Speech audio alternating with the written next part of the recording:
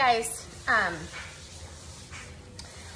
we're gonna make some bread tonight. Some sandwich bread, just a loaf of bread. It's my favorite bread recipe ever. I've been making it for probably 15 years. And while that's rising and getting ready, we're gonna make some fettuccine alfredo for dinner. So it is another really cold day here. Haven't done much. The school's canceled again tomorrow, and so I need some bread. I like to eat eggs and toast, and I don't have any bread, and you need some bread with fettuccine alfredo, that's for sure. So anyway, we're just gonna start out by doing that. So what I have here is I have a cup of warm water, and I'm gonna put a tablespoon of yeast in it.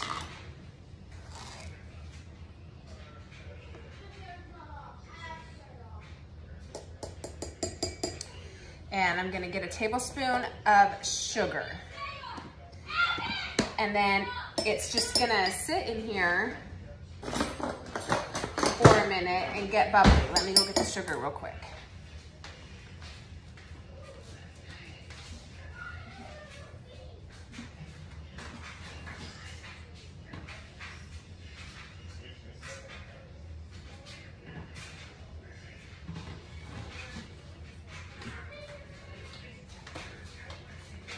Okay, here we go, a tablespoon of sugar. I don't want you guys to be afraid, you know, to make bread. Don't be scared. It's easy. I think this recipe is kind of foolproof. So anyway, we're just gonna let that sit in here, and then let the sugar activate the yeast. And then over here, I have 2 cups of water, and I'm gonna put a 1/4 cup of butter in it, a 1/4 cup. So that's 2 ounces. So I'm gonna use my fresh butter that I churned the other day, and I'm just gonna get 2 ounces of butter out of it. So I'm just gonna measure it here. And you gotta make sure you tare it so you don't have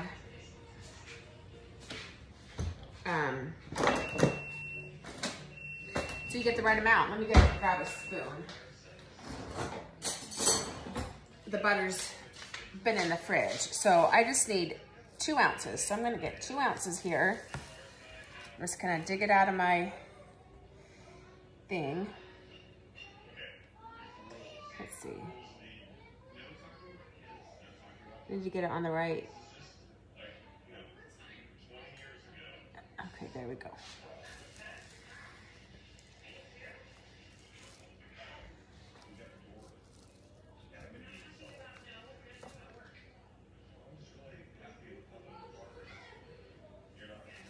A little bit more.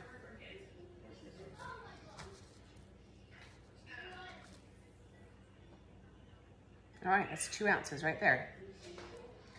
So I'm gonna put this in here in this 2 cups of water, and we're gonna melt the butter and get the water hot.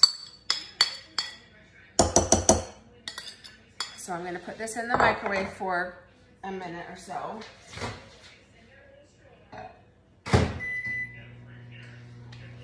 Because you want the butter to melt. So I'm gonna get to that point and then I'll come back. Okay guys, I'm back. So I have the 2 cups of water here with a 1/4 cup melted butter.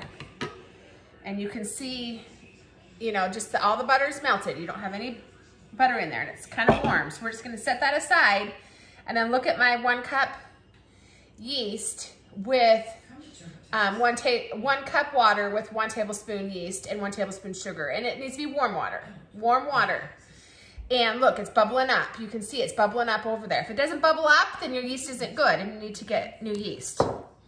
So we're just gonna set this aside, okay? And we're gonna do the base of of the bread. So I'm gonna get 6 cups flour, and just regular flour. You don't need bread flour, okay? Just regular all-purpose flour. So I got my bucket here. So we're gonna get 6 cups. So I'm gonna put it in my mixer with the dough hook. Make sure you use the dough hook. This is the dough hook. You need this one on your mixer. So that's 1, 2, 3, 4, 5, 6. Okay. And then I need a 1/4 cup powdered milk. And I need to get a 1/4 cup measuring cup.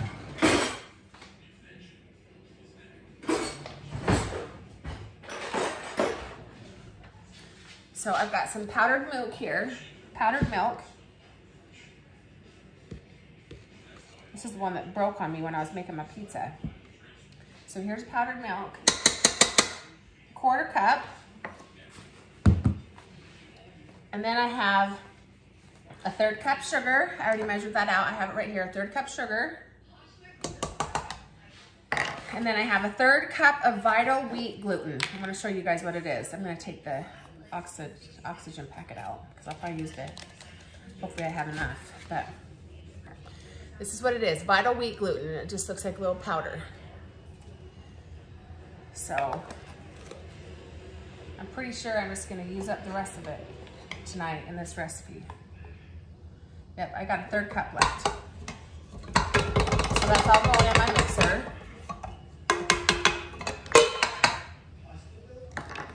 So Vital wheat gluten, and yeah, you can buy it at Walmart.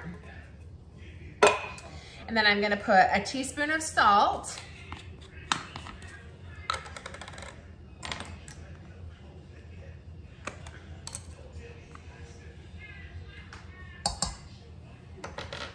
This is the salt that I like. It's just sea salt, and it's fine sea salt. You can buy coarse.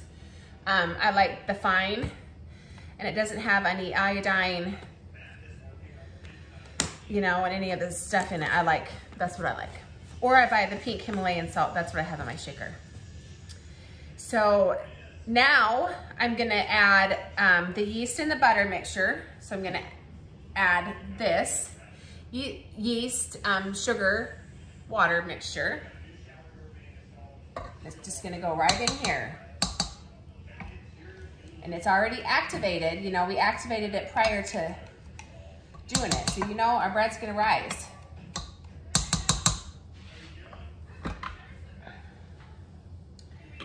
And then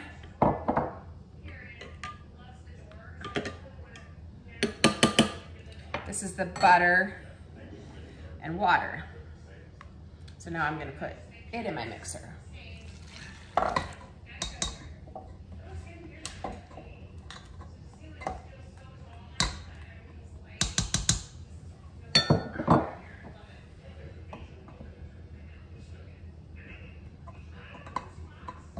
Okay, let's just move it over here. Okay, so now we're just gonna start mixing it. And we don't mix it for very long. This mixes up real good. And then we're gonna mix it up. And then we're gonna cover it and let it rise for 30 minutes. And then we're gonna shape it into our loaf and then put it in the loaf pans. And then we're gonna let it rise again before we put it in the oven and cook it. So, let me get this going and mix it all up, and then I'll show you guys when it's all done mixed and what it's supposed to look like. I'll see you in a minute. All right, guys, so I'm gonna be adding just a little bit more flour. Let me see. See, it's not pulling away from the edges. It needs some more flour. So I have a 1/3 cup here. I'm just gonna sprinkle some in and let that mix in until I've got the right consistency. Because you want the bread dough, any dough, you want it to pull away from the sides. If it's still sticking on the sides, then it's not right. You've got to put more flour in it. And so, this is looking better already. I'll show you in just a second. Let me get it mixed up in some more.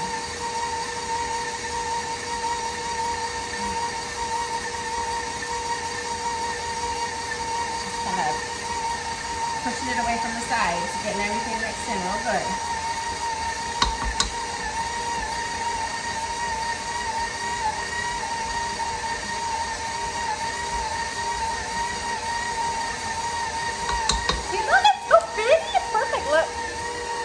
What it's doing? See how it's pulling away from the sides and it's not sticking on the sides? There you go. So I put like, so this is a third, and that's how much I use. So maybe a quarter cup I use. But I'm gonna use some more because it's not done yet.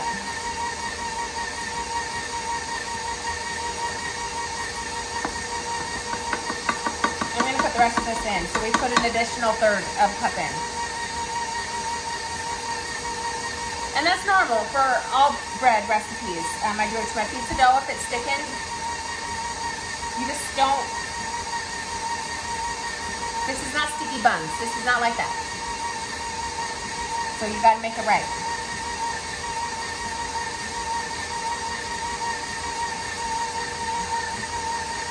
I think this is gonna be perfect. I got my hand stuck in here earlier and now it hurts. I always do this, but got the best of me.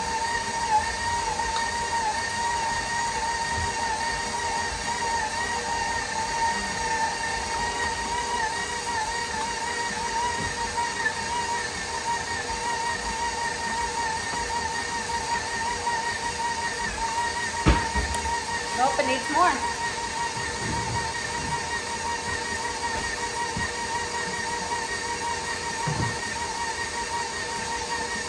Okay, let me get this to the right consistency and I'll come back and I'll show you when it's done and tell you exactly how much additional flour I added. Okay guys, the dough's all done. So you can see it there, and I added an additional cup. I ended up adding a whole other cup. So we're gonna take it out.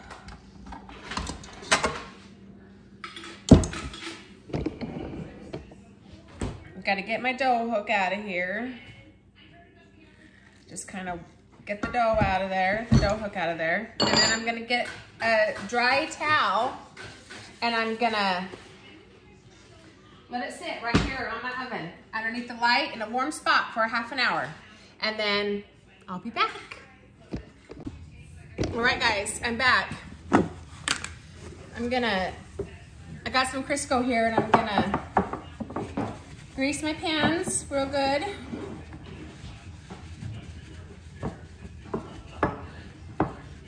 The other day I said these were my Pioneer Woman ones and they're not, they're Paula Deen.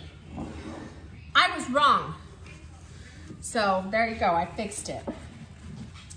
So anyway, you gotta grease these pans real good because you know, when your bread's done, you gotta pop it out, dump it out.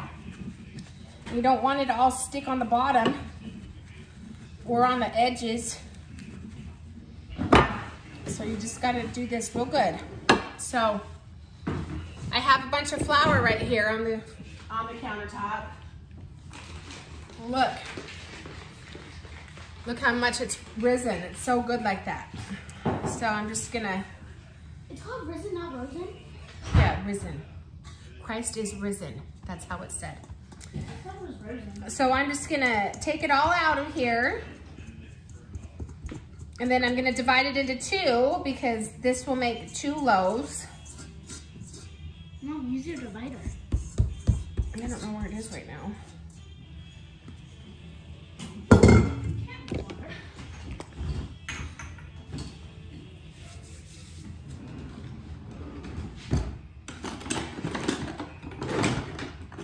You can see if it's over there in that one.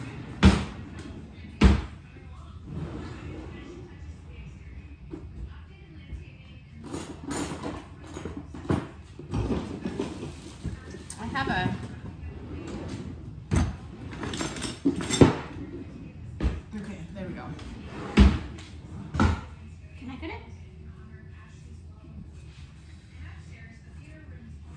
So I'm just gonna cut it in half. Doesn't matter. Put that over there. So I'm just gonna roll it over. I need some bread, like right now. And then I'm just gonna kind of roll it into a dough, a loaf, and then put it like this. It's not rocket science, it's really super easy. And then we're just gonna put it in our pans. See, there's my pan right there. Then I'm gonna do the other one. You can use a rolling pin if you want, but I don't want to. Not on dough. Get your hands dirty. Get your hands in there. Get your hands wet. So there we go. That one might be a little bit bigger. But see, look. Now they're in my loaf pans. So I'm gonna put them back over here on my oven. And I'm gonna cover them up again. And I'm gonna let them rise before I cook them, before I put them in the oven and cook them. So when it comes time to put them in the oven, I'll come back and I'll see you guys in a little bit. All right, guys, I'm back. It's about time to put these in the oven. Look how pretty these are. Look at that. Look at how it filled up the whole pan. It's risen up over the top. So pretty. So I've got my oven at 350 and I'm gonna cook them for 30 minutes. So we're gonna put them in here. I wanna take out one of these racks real quick and move it around because I don't want it so high.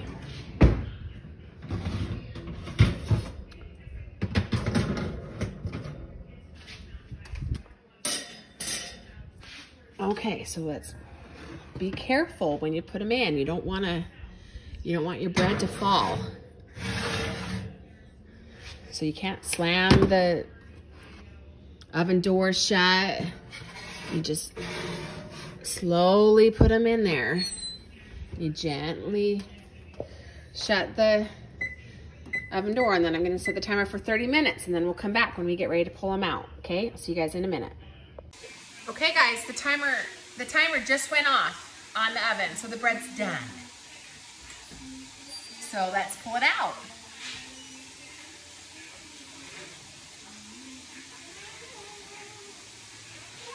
Oh, look at that. Isn't that pretty?